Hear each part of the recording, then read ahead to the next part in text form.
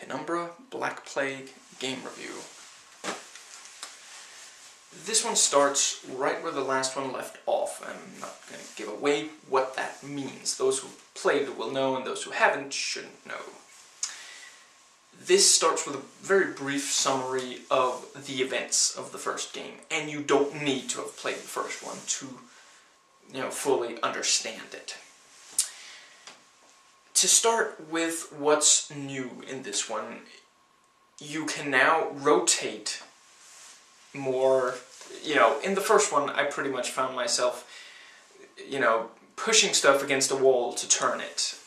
And this time there's just, there's a key and you press it and then you turn the mouse. It's not perfect, definitely not. And there are still some times where you really wish it was a bit better. Maybe it would have been good if there had been like separate keys for, the different, angles, I guess. Anyway, X, Y, and Z. We also have a bit more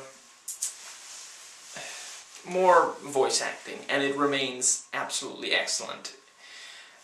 And it's more there are fewer horrific descriptions in text.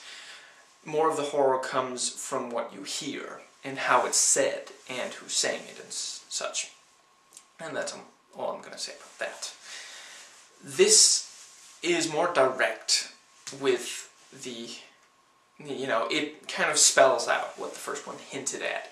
And it does have a conclusion. It pretty much ends the story. I'm really not sure how Requiem is going to, the expansion pack is going to pick up from here. But anyway, and where the first one more took its time and built up an atmosphere gradually and played very much on primal fears, this one is more direct. It throws you into a Silent Hill-like grotesque alternate reality and in general it's just not as subtle.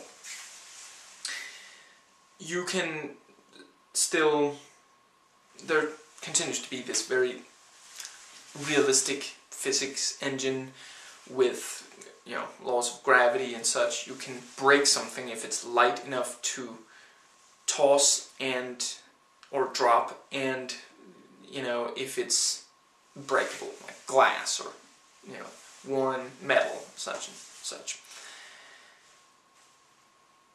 And it is still very much about, bringing light into these very dark areas, although doing so will attract attention from any enemies nearby. The light sources are again the flashlight, which eats batteries like there's no tomorrow, and the batteries you have to find, and this time you actually have to manually replace them, which I thought was a very nice addition. The glow stick, which really does not spread very much light, only the very immediate area, and the flares that are finite in amount, and again you have to find them. The enemies are again pretty simply designed, although there are some pretty memorable,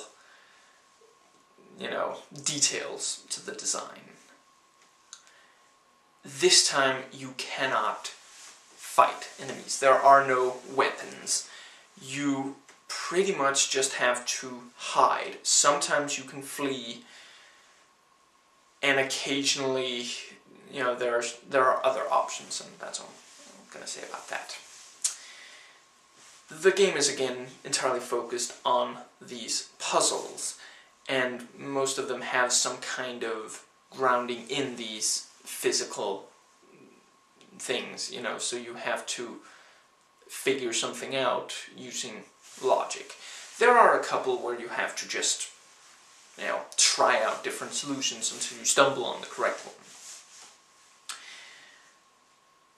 This is again very psychological horror, although the approach is slightly different. It does not play as much on primal fears. It's more the perception and,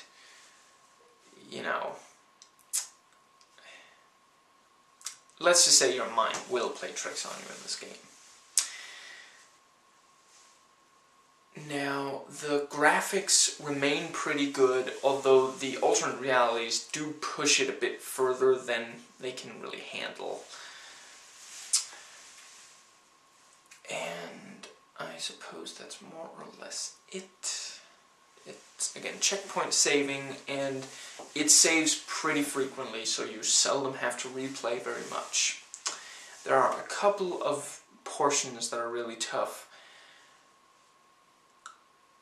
There's more of a focus on sneaking this time around, I would say. And there are definitely some memorable sequences in this. The two are very clearly separate. This one has some stuff that the first doesn't, and the first, you know, has some stuff that this one doesn't, for better or for worse. I would say that both are well worth playing, although if you only want to do one, then the first one is for people who want the hints and the, you know, gradual exploration of a mystery, you know, exploration of primal fears, and descriptions being the main source of horror, with some fighting against enemies, although it's tough. And those who want a more direct, you know, a mystery with a conclusion, pretty much, and who want, you know, grotesque sights and sounds, who want, you know, more spoken than written in text, then, you know, this one is the one you'd prefer.